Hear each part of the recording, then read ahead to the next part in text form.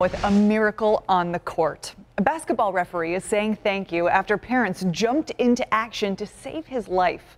We get the story tonight from 7 Eyewitness News reporter Taylor Epps.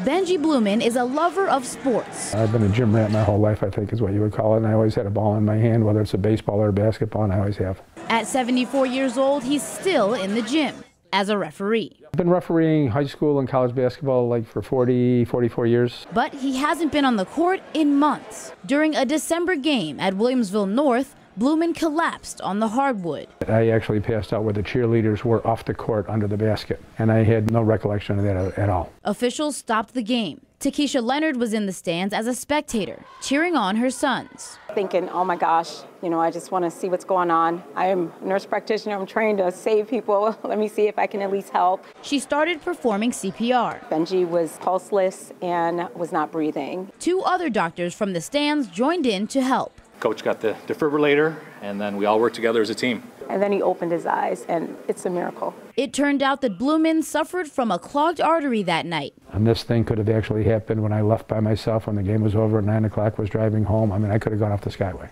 2 months after the fact, Bluman walked back onto the court, this time as a spectator. And I walked in the gym, and people started to recognize me. I said, I'm really happy to be here for the basketball game. I said, but my real motive right now is I would like to meet anybody that was involved. They were once strangers who now share a genuine bond. For us, it's probably one of the most gratifying things that you could experience as a doctor. This week, on Wednesday night, that December game continued. The referee, Bluman's son. The reason I was able to go back and watch it was because of all those other people that were involved. Bluman now has a clean bill of health and hopes to return to the court soon. In Williamsville, Taylor Epps, 7 Eyewitness News.